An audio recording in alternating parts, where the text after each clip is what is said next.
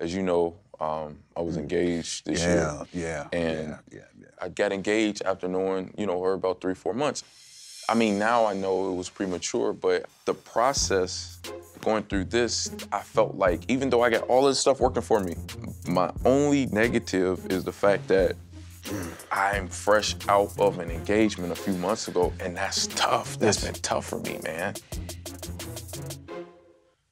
Chris, have you rushed into things in the past because of you searching for love, or was it lust? So, one of the things that I've noticed as far as all my relationships, when we had sex before we actually got to fully know each other, all of them failed. Yeah.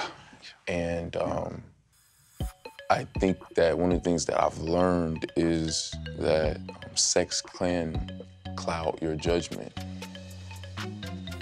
I'm not gonna lie and say that, you have a beautiful wife and this is your bride, it's not gonna be tempting, but I am considering, even though we're married, and I've been waiting for this day, that I may not have sex with her the first time that we meet, first go on the honeymoon,